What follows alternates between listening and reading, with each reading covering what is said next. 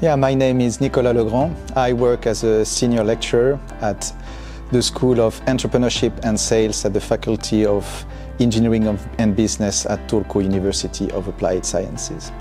Turku TUAS, it's one of the main universities in Finland and in Turku.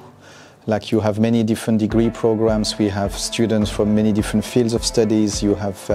We also have many exchange students, so it's a very nice and diverse and positive studying environment. To study at Turku TUAS, I think it's quite a different experience that many people are thinking of when you think first I'm going to studying at a university, in the sense that we like to have our students work in small teams on different kinds of projects, so that they are basically learning by doing. It's not me who is delivering all the knowledge to them. I'm helping them to acquire the knowledge and the skills they will need in their professional career, when they're gonna be on the job market.